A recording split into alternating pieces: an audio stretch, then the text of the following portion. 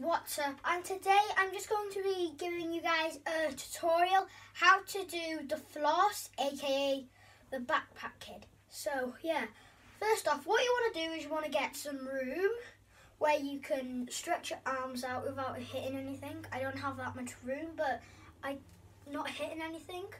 So what you want to do is, first off, you want to get your arms up this way and then your hips the opposite way. So then every time you bring your arms down, your hip goes the opposite way. So never do it like this. Never go like your hips go the way like that.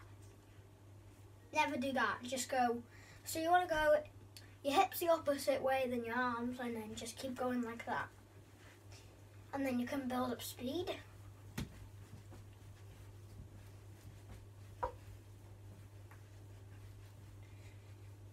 And yeah, what you want to do though is, I'd say to practice, I wouldn't get the hips right first.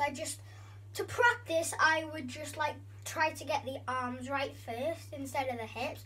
So practice the arms, and when you think you're ready, you can move your hips as well, like that.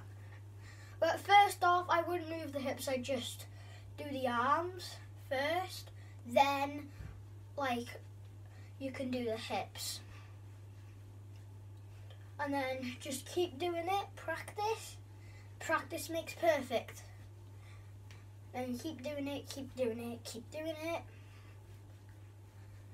And then I'll show you a video right now of me with kinda lots of space and just a video of me doing it. So yeah, I'll see you then.